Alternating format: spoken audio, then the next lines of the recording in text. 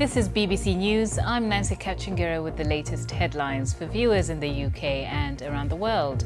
Pope Francis calls for radical decisions at next week's climate change summit in a special message filmed for the BBC. This crisis lays in front of us radical decisions that are not easy.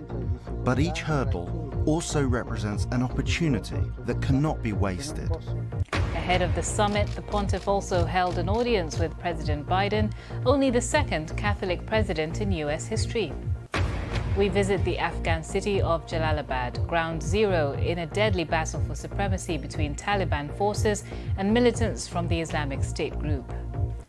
And as the row over post-Brexit fishing rights escalates, France says Britain's credibility is on the line.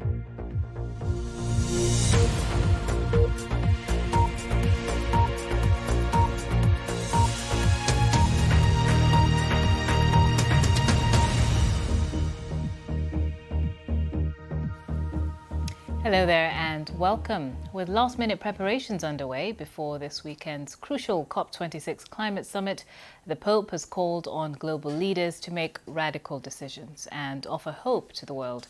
In a message recorded by the BBC, Pope Francis called on all those attending the summit to act now to tackle global warming. Later, he met the US President, Joe Biden, who's in Rome for a meeting of G20 leaders. Our North America editor, John Sopel, is travelling with President Biden and he sent this report.